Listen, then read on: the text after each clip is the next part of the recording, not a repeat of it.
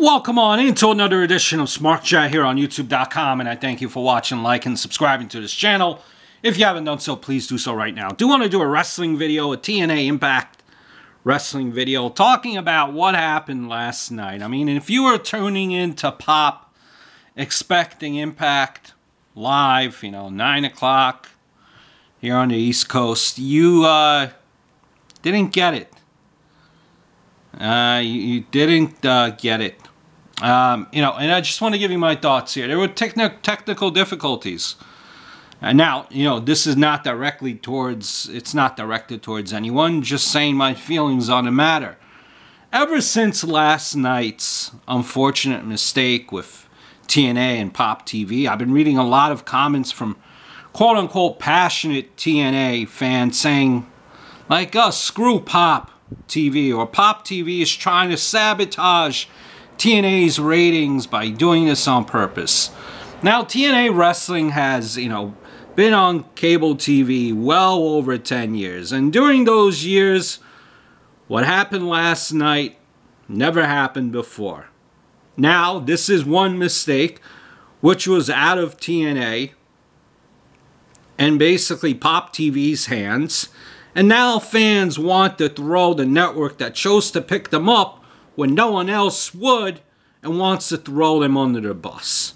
It was reported, I think, later on last night that severe storms in the Atlanta area were the cause of the problems that Pop TV had at the control center. From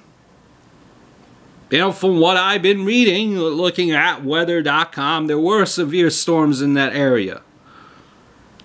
Yes, what happened last night was very bad, but what can you do when Mother Nature strikes? Pop TV admitted to the problems, and their employees worked hard throughout the night when I'm certain many of them wanted to be home with their families, but they worked as hard and long as they could and fixed the problem and still broadcast the whole show in its entirety with little to no commercials replay. We as fans should be tipping our hat to those men and women, because they could have just delayed the show until the next day, but they didn't, and they gave us fans what we wanted at the end of the day. Now, I bet some of the same fans that wanted to throw Pop TV under the bus will be the first ones saying next week, don't forget to watch Impact Wrestling on Pop TV.